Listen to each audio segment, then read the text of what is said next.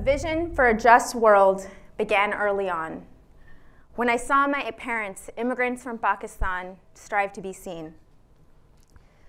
My mom came to the US without knowing English and took classes at night to be heard. My dad, may he rest in peace, sacrificed so much for us to get an education, because to him, education was liberation.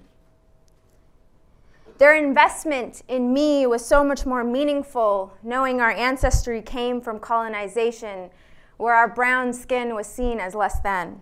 So now, I'm a community organizer in South LA. My job is to work within congregations, to find grassroots leaders and to develop them so that they can advocate for issues that matter to them. Power to the people. I do this work because as a child of immigrants, I believe we have the choice to evoke our power and to dictate how policies impact us. The stakes are high because if we don't, the decisions will be made without us. So what is the South Asian woman doing organizing Black and Latino families, many Muslims?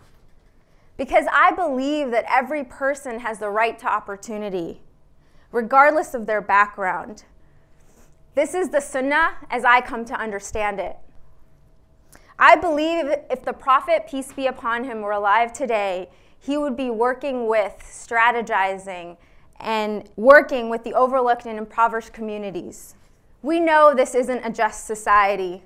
Muslims are mapped and profiled. Islamophobia is rampant, even though different communities experience it differently.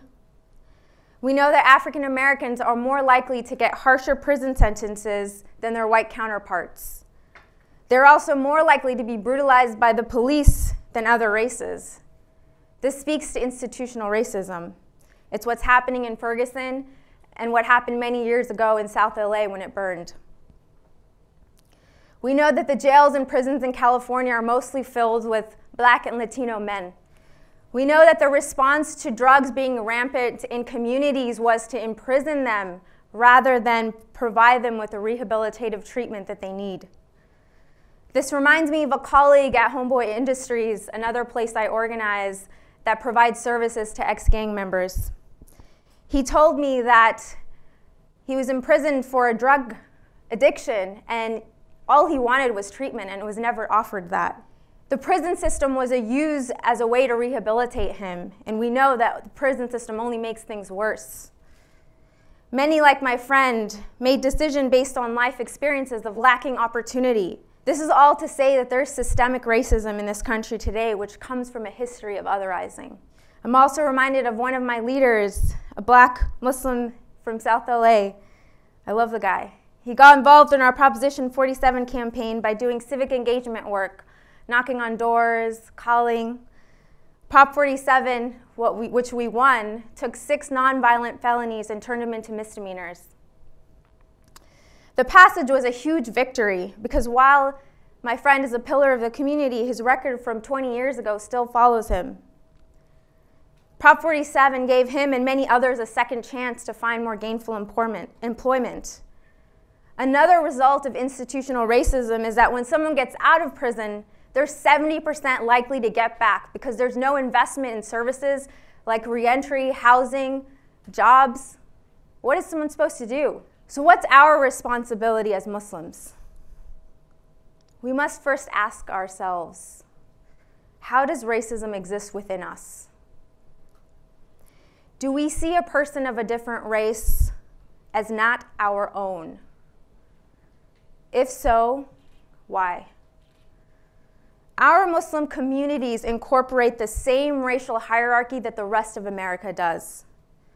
A common criticism of immigrant Pakistani or South Asian mosques is that they are not in solidarity with their African American brothers and sisters. If we're supposed to be living examples of the Prophet's message, then we have to address this question.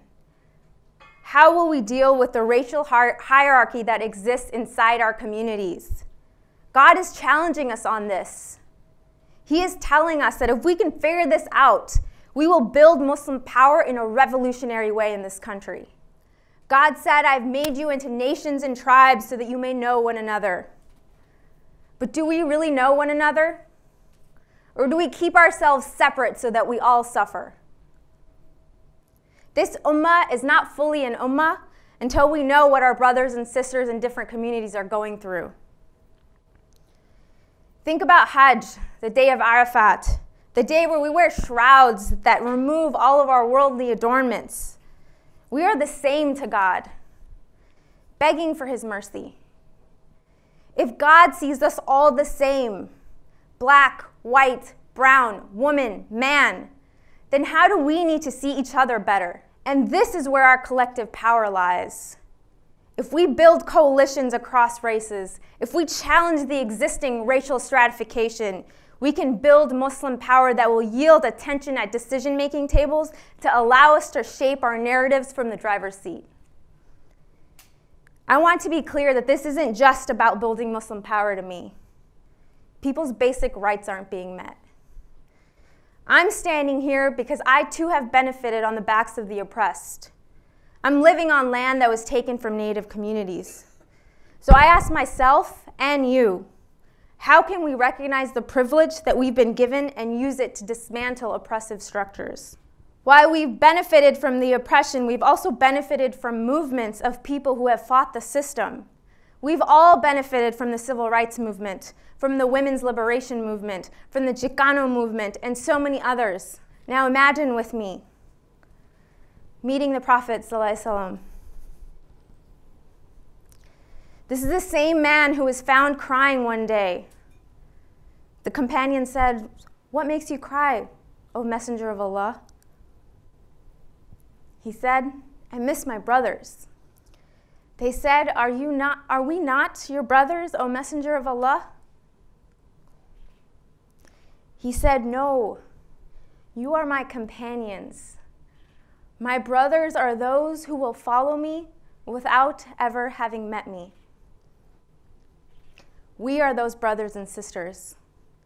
We are the ones he wept for. What will we say to him when we see him?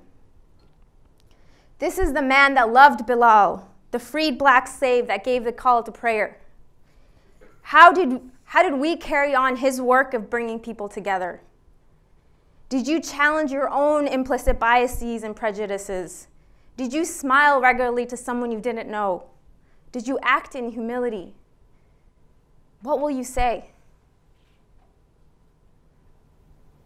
Imagine that moment and live that way now. Thank you.